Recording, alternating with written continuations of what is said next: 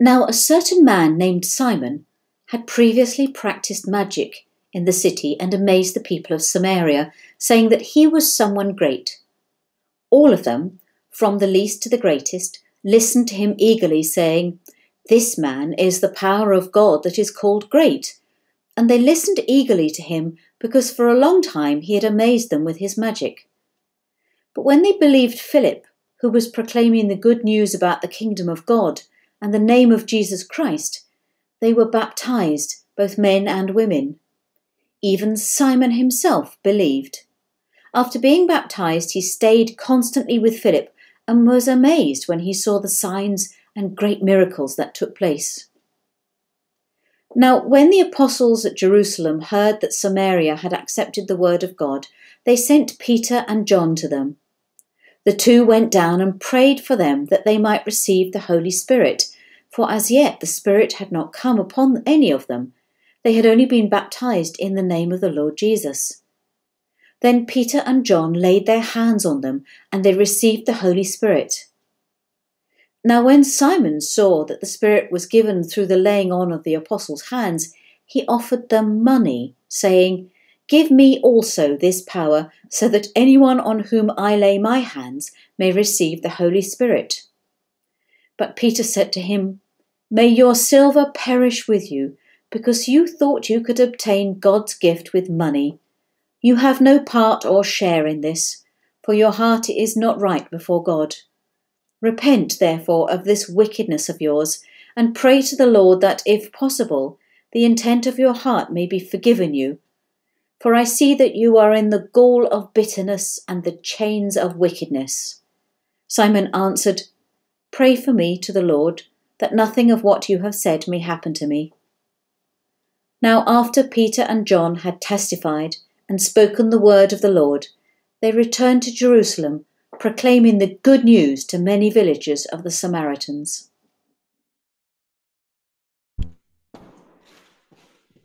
Just a reminder that all of these videos will be on the website, on the YouTube site, so that if you miss one, then you'll be able to pick it up there. So for this season, we're looking at the book of Acts. If you've got a couple of hours this afternoon, it's not a long book, and it contains lots of stories that you might be familiar with. It starts off with Jesus. He's died, he's risen from the dead, and he meets with the disciples. He's then taken back up into heaven, but you'll remember the second part of the book of Acts. He leaves the Holy Spirit. So when the disciples meet in the upper room, tongues of flame come and rest on them, and they're enabled to do amazing things, speak in languages that they didn't know. This is crucial.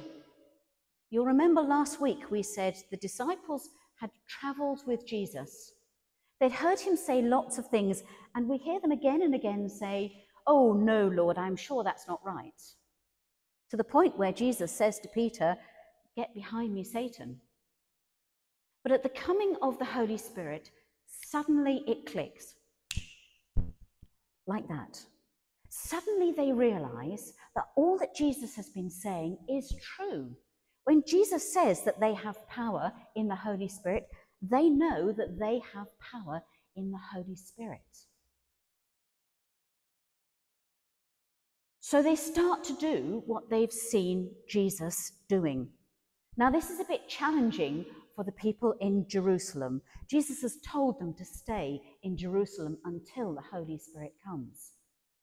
The people in Jerusalem are good Jews, and they think they're doing the right things. But here is this group of people who are able to do miracles. We heard last week that they healed a man at the beautiful gate at the temple.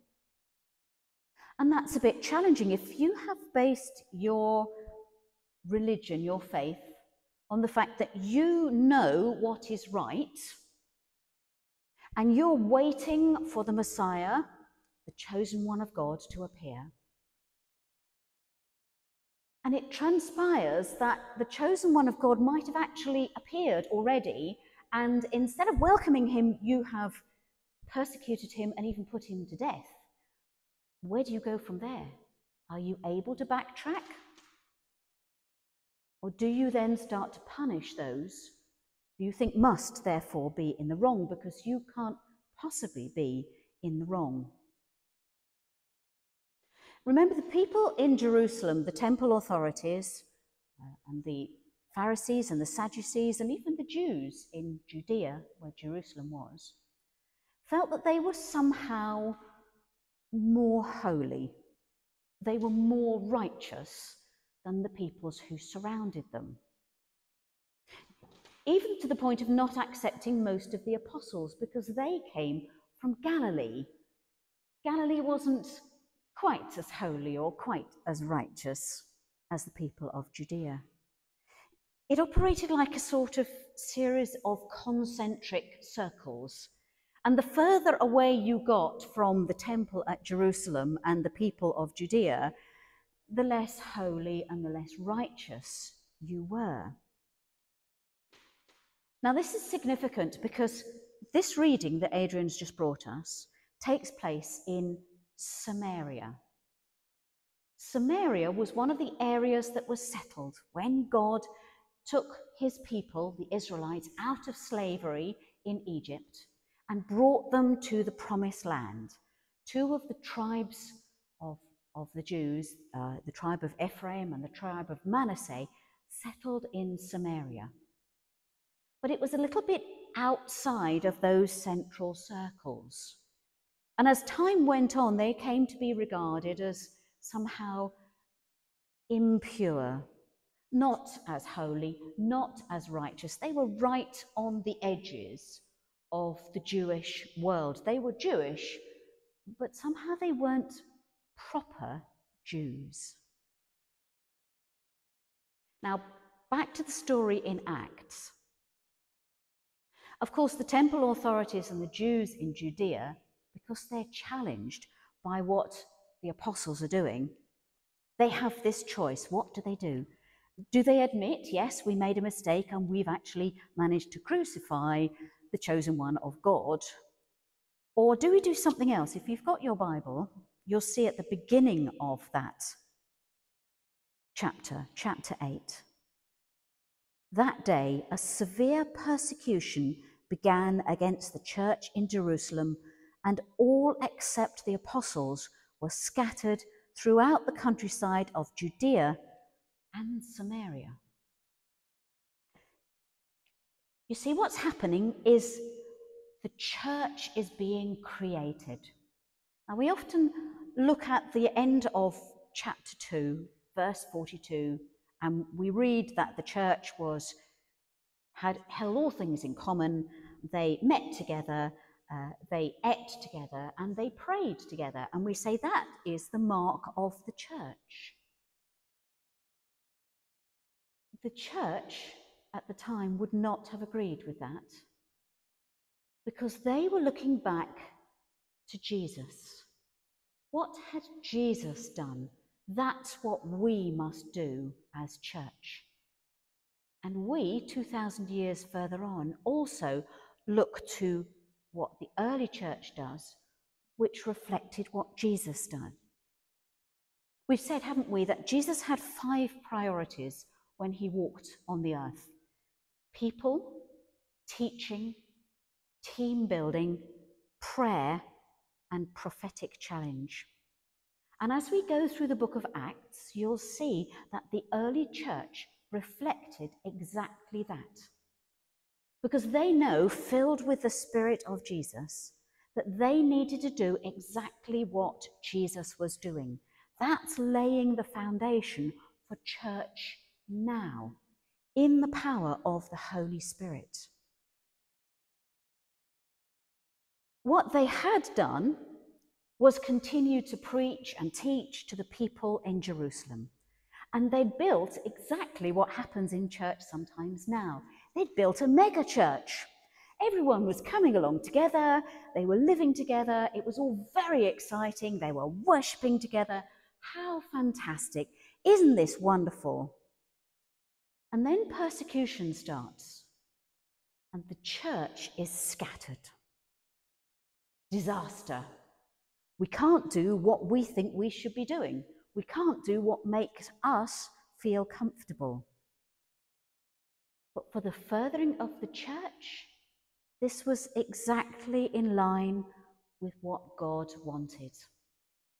Wonderful having everyone together, but nobody hears outside of Jerusalem if we're all in one place, all together at the same time.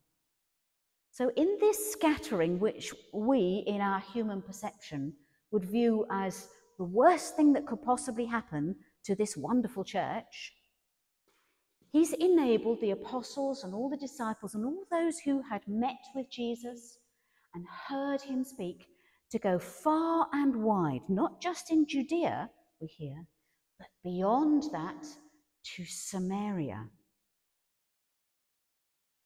In actual fact, this is what Jesus had done first. Jesus told a story about a man who was going on his way on a journey when he was set upon by robbers. And they beat him and robbed him and they left him for dead. You'll know the story. And a Levite and a priest, those holy people, passed by on the other side of the road. But it was a man from Samaria, a Samaritan, who stopped and helped him. We even adopted the word Samaritan to mean someone who does good things. But actually, he was just a man of Samaria. There's another occasion, there's several actually, when Jesus met someone from Samaria. He'd been teaching and preaching all day, and in the evening, he settled down near a well, and the apostles, his disciples, went off to the village to find some food. And while he was there, a woman came to the well to draw water, and Jesus asked, "Will you draw water for me?" Now, she was a woman of Samaria, a Samaritan woman. And she said, "But aren't you Jews too holy for that? You believe that you should worship in the temple. We Samaritans believe that we should worship on a mountain." And Jesus told her, this woman of Samaria, that amazing truth that in time, worship will neither happen on the mountain or in the temple, but it will happen in spirit and in truth. Jesus entrusted that truth to the woman of Samaria. So in actual fact, Jesus was including all of those folks who we might say were right on the fringes of those concentric circles. So when the church, the early church, was scattered, some of them were scattered to exactly the places that Jesus wanted to include in his good news. Perhaps they were shocked, perhaps they were horrified, perhaps they were really anxious. In actual fact, they were absolutely in the will of God. And what did they do, finding themselves in this strange place? Well, here we have Philip. The most important thing for Philip to do is to tell everyone about Jesus. So that's what he does. He's gone to Samaria. Samaria is a region, but it's also a city. And this is talking about the city. He's gone to the city of Samaria, and he wants to tell people about the hope and the future that there is in Jesus. And here he encounters Simon. What do we think about Simon? Well, Simon is a magician. He's able to do tricks. And so he's become quite an important thing because, you see, society hasn't changed. We still chase after excitement. We still think that people are wonderful if they are different and exciting, charismatic. There's been a story in the news the last couple of weeks about someone who society considered was exciting and new and allowed him a platform, and now it's beginning to emerge that he might actually have been abusive. We don't know about Simon, But he came along with this real excitement. He could do magic tricks. And so his society, the magician.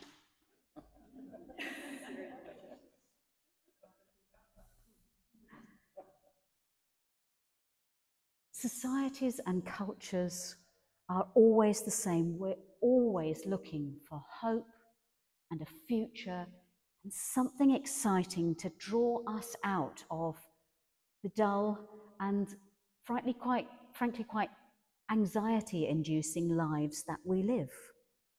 There's no change from then until now. And so Simon has been given this position within society. And along comes Philip. Now, he's not doing magic tricks. He's sharing the Holy Spirit's. Philip really has the message of hope and the future. He might not be able to do magic tricks, juggle with flames or whatever it was that the magician was doing. But he has hope and a future, and he holds that out to the people of Samaria. And they listen to him, and they are baptized. And even the magician believes, because even he wants to know that there's hope and a future. And so he is baptized. And yet,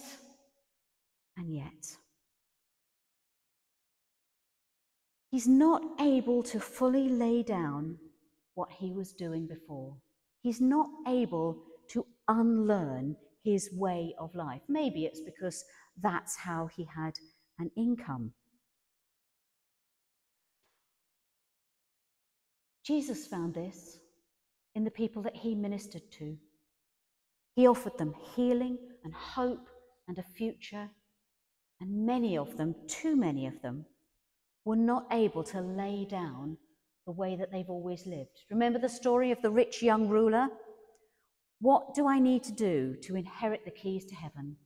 And Jesus says to him, sell all that you have and give it to the poor. And the rich young ruler is not able to do that. And as I was reflecting on this yesterday, I realized that I have known, and I do know, and I'm sure you do as well, folks who have got really excited about Jesus. Maybe this is your experience of people that you've journeyed with, who've loved the excitement of an event or coming to church or whatever it is. And they've given their lives, apparently, to Jesus. And they've even been baptized. And yet, as time goes on, the life of a Christian is not all about excitement. And they found that they are unable to unlearn their way of life, to lay down how they lived previously. And for Philip, and for me, and I'm sure for some of you, we found that we're still walking with these people, months, perhaps years later, waiting for them to finally be transformed, to finally be the people that God wants them to be. And yet knowing in our hearts, perhaps Philip knows this, that they are reluctant to let go of their worldly security.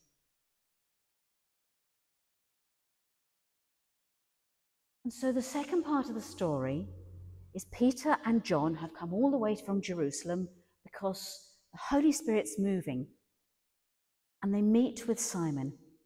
Now, when they meet with him, they are very direct, and they tell him that he needs to recognize his problems. He needs to be honest about where he is.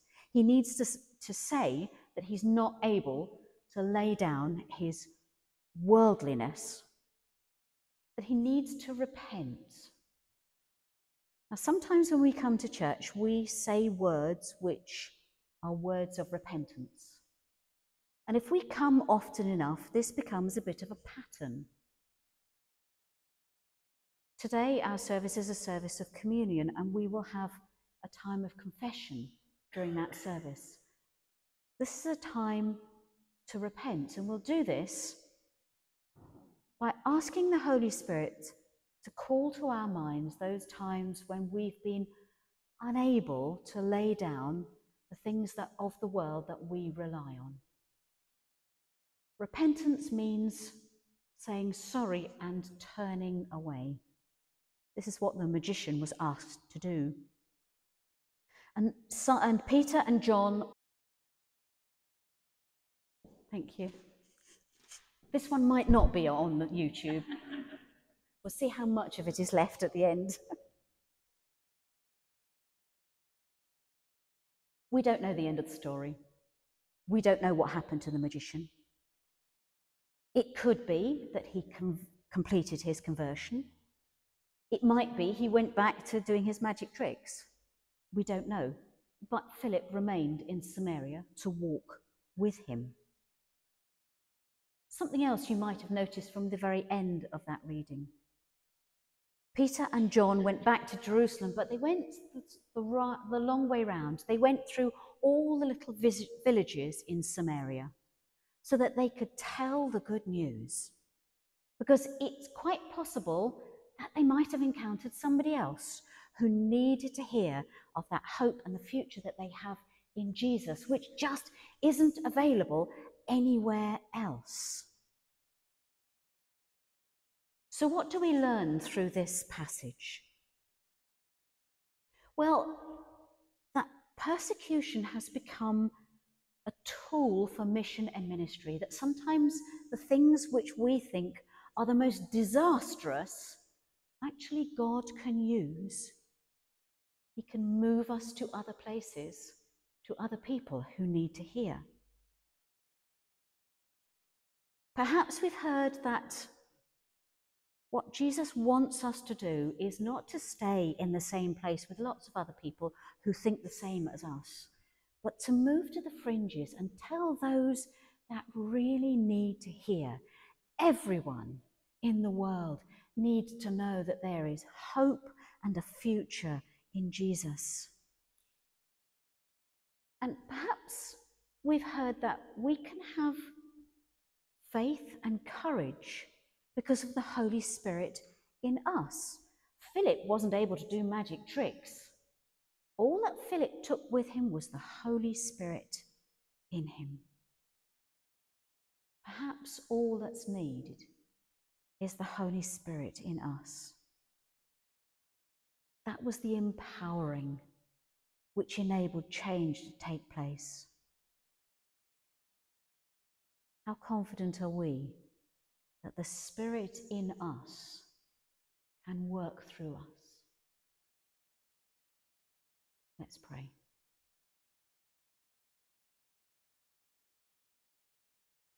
Holy Spirit, come and persuade us that you are all that we need. Persuade us that you are all that this world needs. That we have the greatest message of all time. And wherever we find ourselves, even far away from where we think of as the center of our Christian world, there it is that we'll find so many people who need to hear. Lord, give us the courage to speak, to witness to the hope and the future that we have in Jesus Christ. Amen.